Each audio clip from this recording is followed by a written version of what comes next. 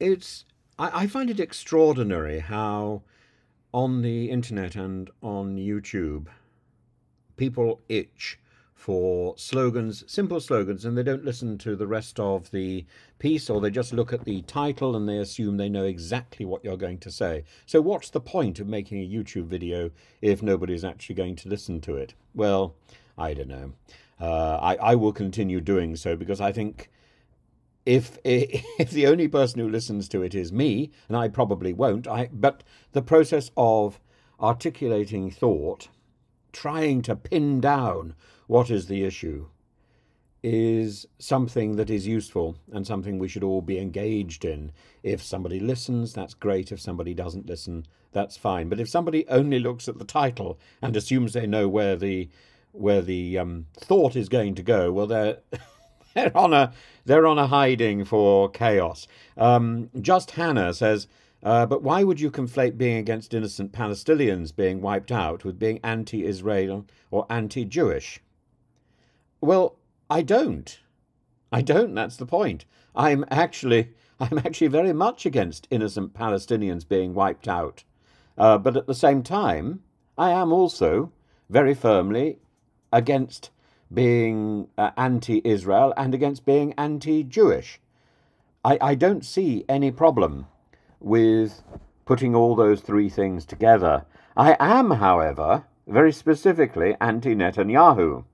And I'm anti Naftali Bennett and other prime ministers who've led governments, very right-wing governments, in Israel since the turn of the century. If you go back to 1896 to Theodor Herzl, Herzl suggested that Zionism was a solution, a remedy to anti-Semitism. And what he was thinking of was a secular Jewish state, a liberal utopia of prosperity, not just isolation, not just a unique brand of a secular Jewish state, but indeed, since 1948, the state of Israel has been a state of prosperity in the Middle East, a last refuge also for Jews fleeing persecution in a nasty world. And Jews are still fleeing persecution. And Israel should be there to welcome people.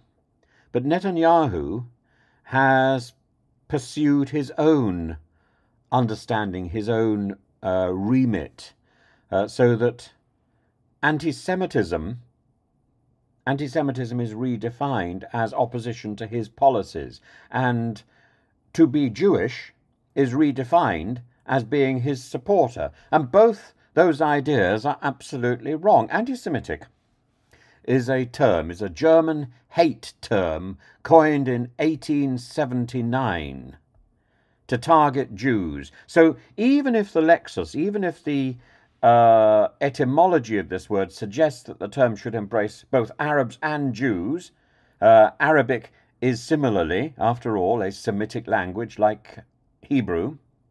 That is not the original intent, and this was a term of prejudice that has been rehabilitated and used to describe anti-Jewish prejudice and the creation, for example, of lurid conspiracy theories, fanaticism of hate.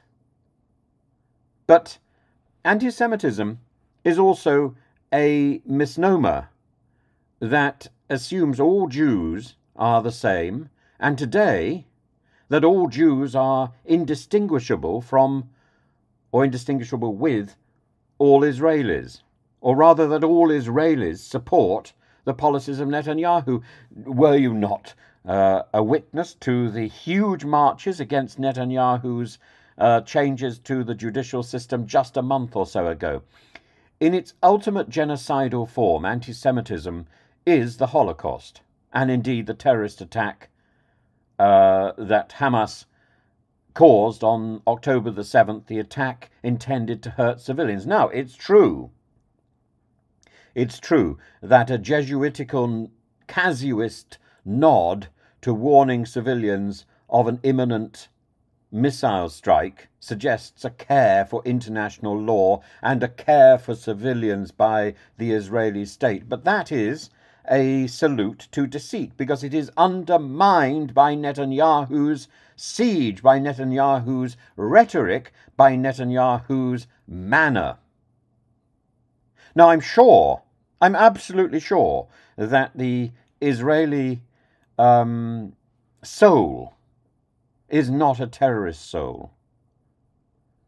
But I'm also sure that Netanyahu is leading Israel down an avenue of disaster, and has squandered goodwill in a way that I have not seen in my entire life before. He has squandered the goodwill of the world community. He has savaged peace, not engaged with it, just as Viktor Orban has inflated enmity. He sees enemies in liberals and Muslims, or GB News discredits all dissent as woke. We have chanced upon a world controlled by ideology, by rhetoric, by slogans, by belief, that is not discussion, that is not intellectually sound, that is not even, I think, rational.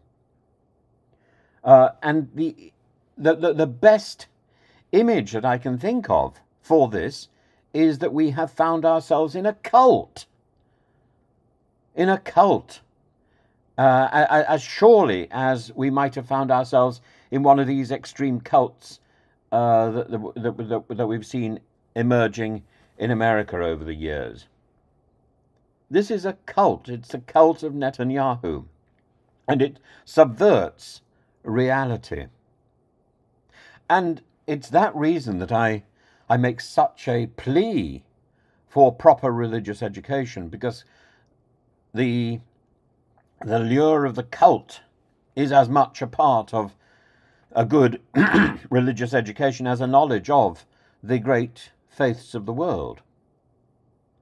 And a modern understanding of religion is an understanding that recognizes the power of the cult, the power of those people who say we are right.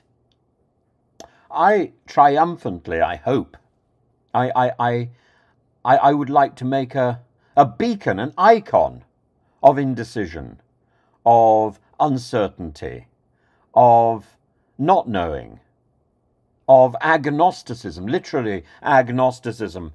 To be a Gnostic is to be in possession of the knowledge. I'm not in possession of the knowledge. There is no knowledge.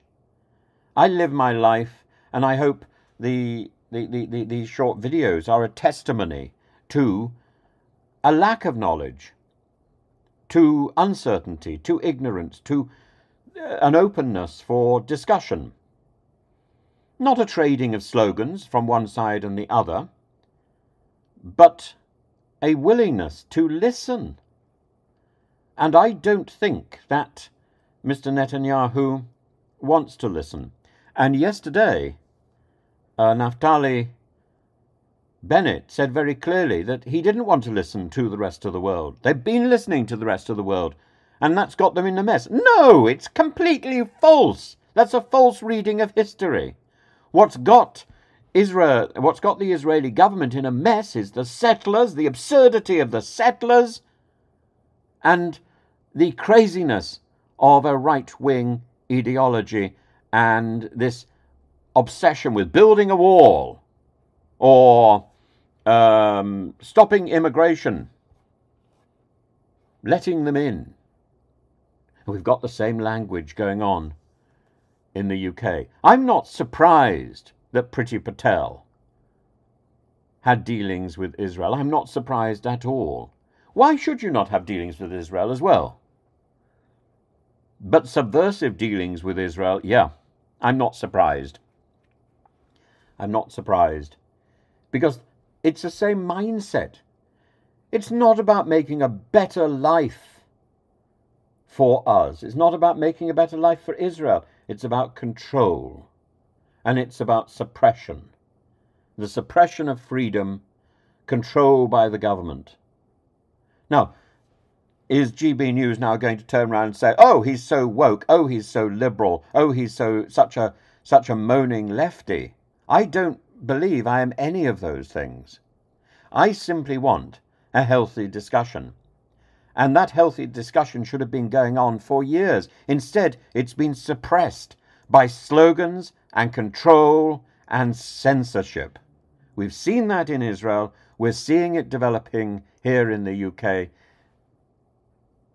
It leads to conflict.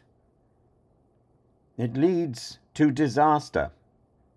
I hope Israel can be pulled back from the brink of disaster. I hope to God that Israel can be persuaded to modify its position.